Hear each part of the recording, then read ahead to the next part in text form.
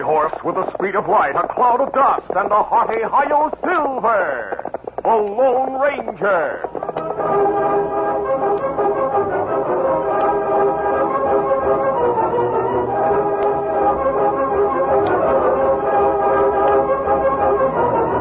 With his faithful Indian companion Tonto, the daring and resourceful masked rider of the plains led the fight for law and order in the early western United States.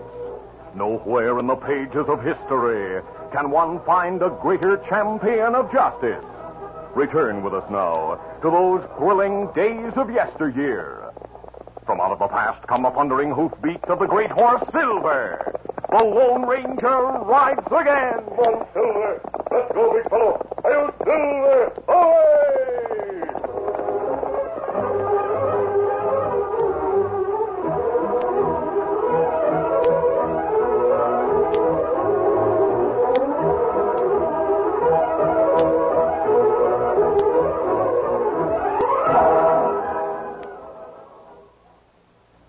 Cause champions are made, not born. Yes, sir. Get on your way. Get on your way. Get on your way with Wheaties. The road to success doesn't seem so rocky, does it, knowing that champions are made, not born? Take the life story of Bob Lemon, ace pitcher for the Cleveland Indians. Bob played infield at Wilson High. That's where he got his batting eye. He worked instead of merely wishing. To be a champ was Bob's ambition. So he chose Wheaties for top condition. A pitcher now, Bob's made his mark. He still relies on Wheaties' spark. Bob Lemon, a Wheaties regular now for 19 years. A long time to be storing up whole wheat power. There's a whole kernel of wheat in every Wheaties flake. Turn it in, Bob. Keep 'em swinging. He's on his way, on his way. He's on his way, on his way. Get on your way with Wheaties. Cause champions are made, not born. Yes, sir. Get on your way. Get on your way. Get on your way with Wheaties. Breakfast of champions.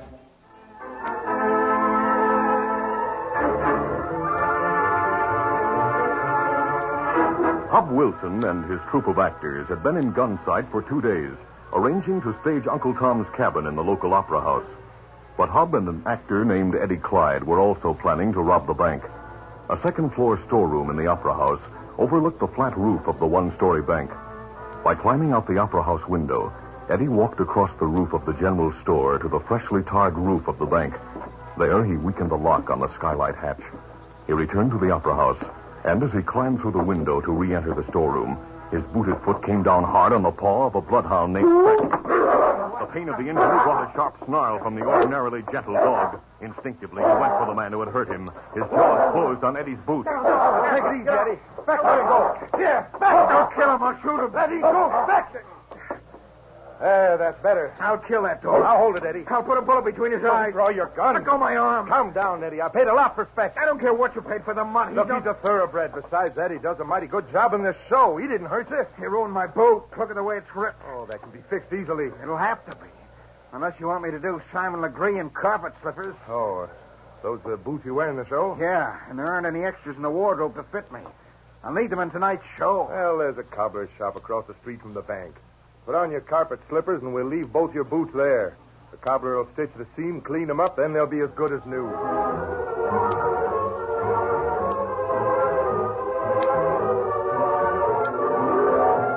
Meanwhile, the Lone Ranger had heard of bank robberies that had occurred in several western towns, while Hub Wilson's troupe of actors were appearing there. Suspecting that there might be a connection between Wilson and the crimes, the masked man followed the troupe to Gunsight. He and Tonto made camp in the hills a short distance north of town. The Lone Ranger sat on a fallen log as he removed his boots. Hard usage had loosened the seams in the legs. He had known for some time that his boots needed attention. It might have been coincidence, or it might have been the guidance of fate that caused him to decide to have the boots repaired at that time. Will you take my boots to the cobbler in Gunsight, Tonto? Oh, me take them. But what you wear while me go to town? Oh, I'll wear moccasins. Oh. While you're in Gunsight, try to learn as much as possible about Wilson and his troop. Me savvy. Easy, Scout, easy. Get him up, Scout. Joe Spruce, the cobbler in Gunsight, worked and lived in a two-story building across the street from the bank. As an ex-Confederate soldier who had fought from Manassas to Appomattox, Joe was not happy to see a troupe of Yankee actors in gunsight. His annoyance increased when he learned that they planned to present Uncle Tom's Cabin at the Opera House. Joe blamed Mrs. Stowe's play for much of the trouble that had befallen the South, and most especially for his own post-war misfortunes. His mood was dark when Tonto reached his shop. As the Indian entered, he noticed that Joe was working on a pair of fine boots, made almost exactly like those of the Lone Ranger. Joe looked up and asked, "Well, Indian, what do you want?" You fix boots? Let's see 'em. Seam split, huh? Why, doggone it, they're just like the one I'm working on for that actor polecat. Did he send you here with him? Oh, me not no actor. These boots are friend. You fix them? Yeah, I'll fix them. Hey, are my boots ready? I told you 15 minutes ago they weren't ready. Well, I've got to have them for the show tonight. You'll have them by that time. Does it take all day to stitch a seam and polish a pair of boots? Oh, mister, I don't like actors. And I like Yankee actors even less. Now clear out of here, let me work in peace, or you'll never get your boots. If a New York cobbler talked like that, he'd be out of business. You're lucky to be in a part of the country where cobblers are so few and far between, the customers have to put up with insults. Him plenty mad. If he thinks so doggone much of New York, he should have stayed there. He's been here 3 times pestering me about his boots. Him in show at Opera House? Yeah. Name's Eddie Clyde. He plays the part of Simon Legree.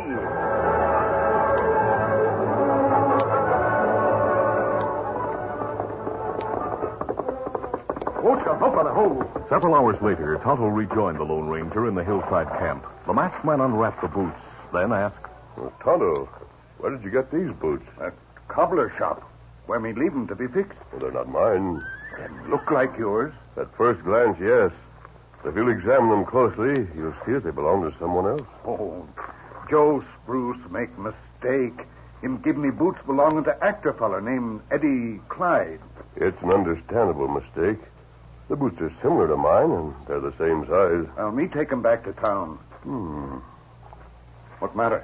Look at the soles of these boots. What's that on bottom? Traces of tar. I'm not savvy how fella get tar on boots. While you were gone, Tonto, I studied the town through binoculars. You see town from here? Yes, the top of the hill is bare of trees. There's a splendid view of town from there. I'll show you. The masked man took his binoculars from his saddlebag, then led the way to the top of the hill. There he handed the glasses to Tonto and said, Now look through them, Tonto. You'll be able to see the main street of town.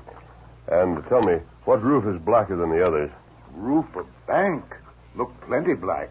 It's the only rooftop in town that isn't weathered. It looked like tar fresh enough to be sticky. The man who wore these boots must have been walking on the roof of the bank. And he couldn't have walked far after he left there. In fact, if he'd stepped in the street at all, there'd be dust on top of the tar. Kimasabi. Yes? In town, me notice window and second floor Opera House. Maybe fella climb out a window, walk across the roof of general store to bank. Let me have the glasses a minute, Tonto, please. What you look for? The skylight on the roof of the bank. You see it? Yes. You think Eddie Clyde try get into bank from roof? Yes. It would be a perfect way to commit a robbery. As soon as it's dark, we'll go to gun sight. We'll leave our horses at the edge of town. Then what we do? Try to find a way to reach the roof of the bank. Kimasabi, me see deserted delivery stable at edge of town on same side of street as bank. Maybe we reach roof from there. All right, we'll try it.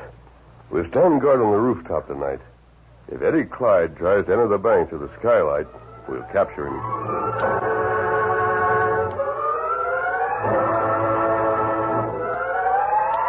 In town, Eddie Clyde was dressing for his role of Simon Legree. He was pulling on the Lone Ranger's boots when he noticed they were not his. Hub Wilson heard his partner mutter, Now what's eating you, Eddie? That cobbler gave me the wrong boots. What? These aren't mine. Oh, did they fit you? Yeah, Well, but then wear them and shut up. I'd rather have my own.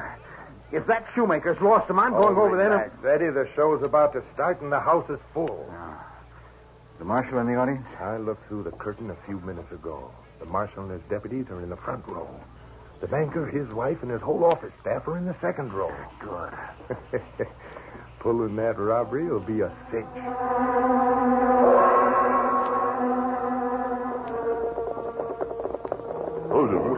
fella. Meanwhile, the Lone Ranger and Tonto had reached the deserted livery stable at the edge of town. Leaving Scout and Silver at the side of the building, they went inside. There, skylight. Good. We'll go through it to the roof. Though the buildings were of uneven heights, all except the Opera House on that side of the street were 1 story high. After going through the stable skylight, it was an easy matter for the Lone Ranger and Tonto to move from one roof to the other. As they approached the bank, the masked man commented. The town's unusually quiet, Tonto. We think everyone in town go to Opera House. See show. The theater was crowded. Only a few townspeople had not gone to the show. These included Joe Spruce and his friend Hank McCurtain, the blacksmith. Hank was also a Confederate veteran.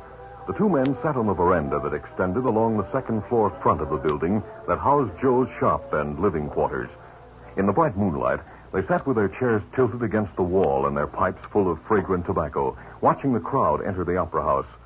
A short time after the box office closed and the play started, Joe exclaimed, Hank, look. Huh? Look at the roof of the bank. Hey, there's 2 fellas over there. Yeah, and they're examining the skylight on top of the bank. Doggone it, Joe, you're right. Maybe they plan to force the lock on the hatch of the skylight. That'd be a slick way to rob the bank. Good thing we spotted them. You all better go to the Opera House, Hank. Get Marshal Barber and tell him what's afoot. Yeah, but while I'm gone, those 2 might get away. Not on your life. I'll watch them close.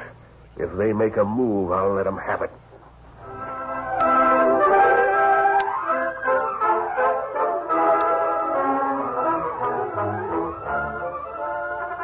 The curtain falls on the first act of our Lone Ranger adventure. Before the next exciting scenes, please permit us to pause for just a few moments.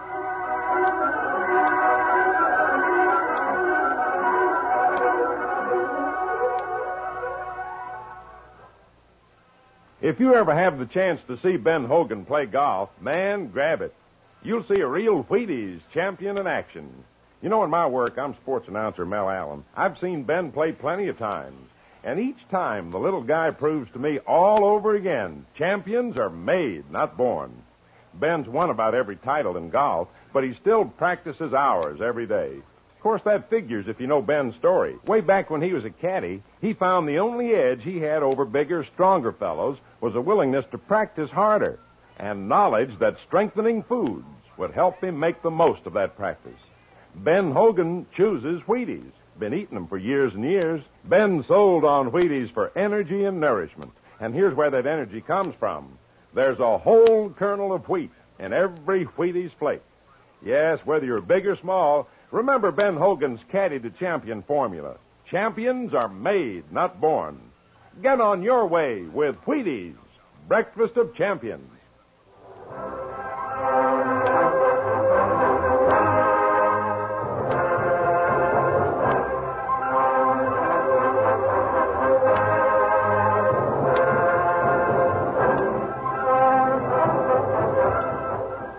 Now to continue. A few moments after the Lone Ranger and Tonto took a position behind the wide chimney on the roof of the bank, the window of the Opera House storeroom opened. Yes, I hear it, Tonto. Peering around the side of the sheltering chimney, they saw the moonlit figure of Hub Wilson as he climbed from the Opera House window. A moment later, Eddie Clyde climbed out the window to join his friend. From the second-floor balcony of the building across the street from the bank, Joe Spruce watched the Lone Ranger and Tonto so intently that he didn't notice Hub and Eddie. When the masked man reached for his guns, Joe fired a warning shot. I see you 2 over there. Tonto, who's that? Him, Joe Spruce. Him on veranda across street. Yes, I see him. There's a lighted window at his back. Him hold gun on us. You and your partner come down off that roof, your hands up. Hub and Eddie stood beside the window of the Opera House, scarcely daring to move. They didn't know that the masked man and Tonto were on the far side of the bank chimney, so they assumed that Joe Spruce was talking to them. You 2 don't raise your hands, I'll blow your heads off. Eddie reached for his gun. Hub hissed a warning. Don't be a fool, Eddie. He'll open fire. Not if I get him first. But listen, would you rather stand here and wait for the law to come for us? No, That's what'll happen unless I shoot. Get ready to go back through the window as soon as I fire. No, Eddie's bullet struck Joe in the shoulder. The impact knocked the ex-soldier down. As he fell to the veranda floor, Hub shouted, You got him, Eddie. Drop your gun. What? It's a masked man and a redskin. I'll get him. A silver bullet struck Eddie's arm an instant before he triggered his gun. His shot went wild. I'm getting out of here. Throwing caution to the wind, Hub turned and vaulted over the windowsill to the safety of the opera house. Inside, he looked back for his partner. Then he realized that the masked man could not see him in the darkened storeroom. Now I'll cover you, Eddie. Pick up your gun. Come inside. Don't try it. This is for you, mister. Hub triggered his gun, forcing the Lone Ranger and Tonto to the shelter of the brick chimney. A moment later, Eddie was back in the opera house. Marshal Barber, his deputies, and Hank McCurtain were on their way up the stairs to the second-floor storeroom in the opera house when they met Hub and Eddie. Where are you two coming from? Why, We went up to the storeroom, Marshal, to investigate the shots we heard. Who shot you? A masked man. He was up on the roof of the bank. That's right, Marshal. You and I saw him there. Well, what are we waiting for? While we stand here palavering, you'll get away. The marshal and his deputies reached the storeroom window in time to see the Lone Ranger and Tonto disappear from the stable roof at the far end of town. Hey, they have horses waiting for them. They'll be on their way out of town before we reach the livery stable. That's right, Hank.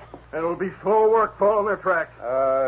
You needn't follow their tracks, Marshal. What? How's that? Beck will follow them for you. You mean that Bloodhound? Yes, he's a thoroughbred and a mighty valuable dog. Yeah, that's a good idea. He'll lead you to the masked man and his pal in no time. Fine, we'll get the dog and go after those two. And I'll ride with you and your deputy. That suits me. Hank McCurtain was about to join the posse when he remembered Joe Spruce. Knowing that Joe had been covering the masked man and his partner, Hank hurried to Joe's veranda to see why Joe had allowed the two crooks to escape. He found Joe on the veranda floor. Joe. He's unconscious.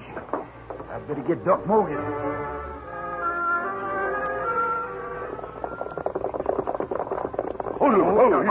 Meanwhile, the Lone Ranger and Tonto drew rein at the crest of a hill a short distance north of town. Tonto, we've got to go back to town. How we do that?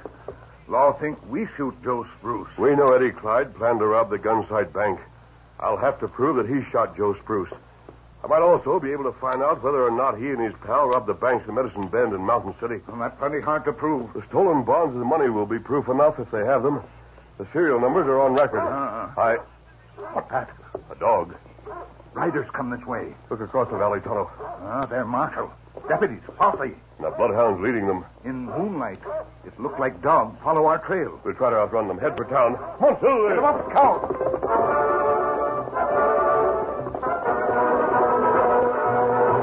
The great horse Silver and Scout left the pursuing posse far behind as the Lone Ranger guided him through the moonlight to town. The evening's excitement had halted the play and emptied the theater. Eddie Clyde was alone backstage. His trunk was unlocked and opened. He was about to begin packing when he heard footsteps behind him. With his good arm, Eddie grabbed the trunk lid. What are you trying to hide?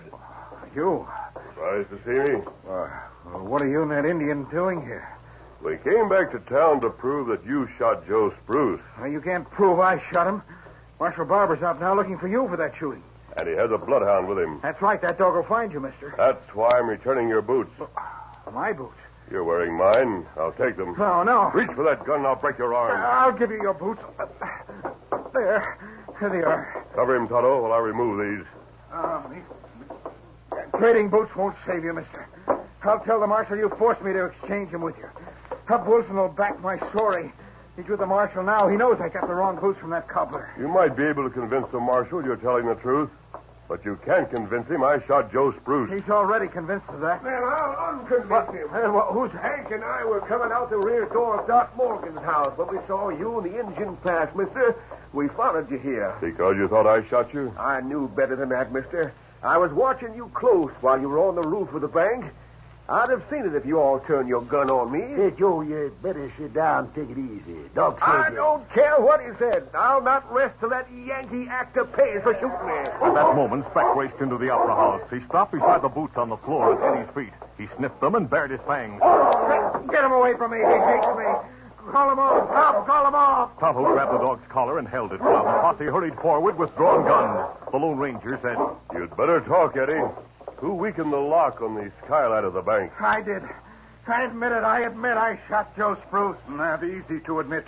when Joe Spruce here to tell truth. Who's the partner who helped you commit the bank robberies? Realizing that Eddie was about to tell all he knew, Hub Wilson reached for his shoulder holster. From the corner of his eye, the Lone Ranger saw the gesture. He whirled and fired.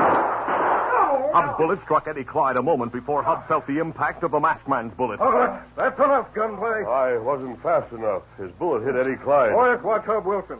Pete, you go get Doc Morgan. And Slim, you take care of that door. All right, Marshal. Here's back. Come on.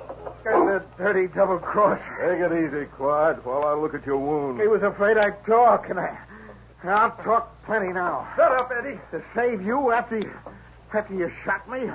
Why should I? And let you spend the cash we stole? What cash you talking about? The cash from the banks in Mountain City and Medicine Bend. Where is it? In my trunk. In the false bottom. Money and bonds are there. You talked us into jail. I might not live to go to jail, but you...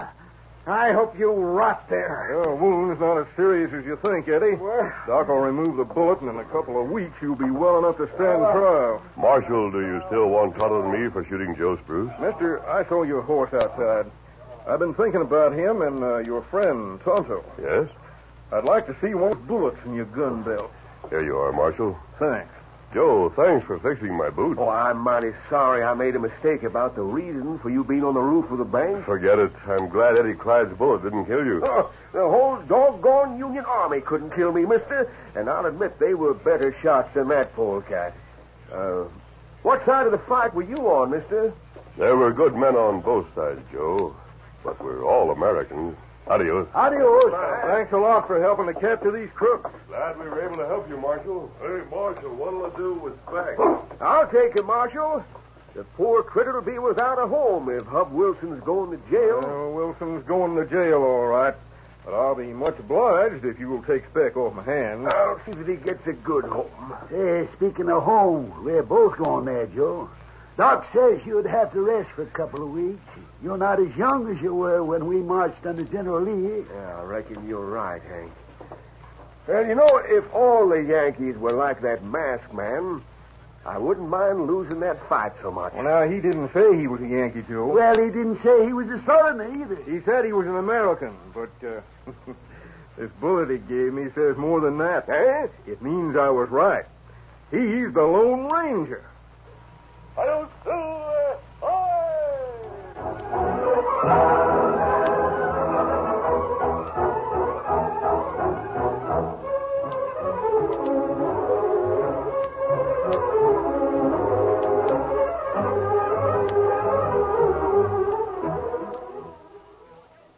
Pilot Pete can fly a jet. He's 12 years old and the fastest yet. He can loop the loop because he knows he's got go power from Cheerios. Yes, he's got go power. There he goes. He's feeling his Cheerios. Cheerios. Cheerios. Kids, every delicious spoonful of Cheerios and milk is real muscle-building food. Each spoonful contains vitamins, minerals, and proteins your body needs.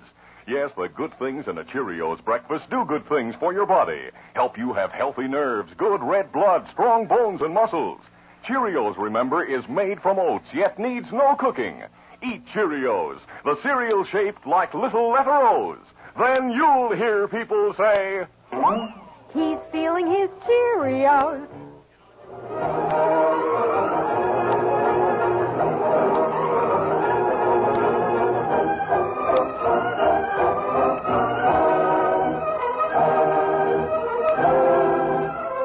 The Lone Ranger, a copyrighted feature of the Lone Ranger Incorporated, is created by George W. Trendle, produced by Trendle Campbell Muir Incorporated, directed by Charles D. Livingston, and edited by Fran Stryker. The part of the Lone Ranger is played by Brace Beamer. Your announcer, Fred Foy.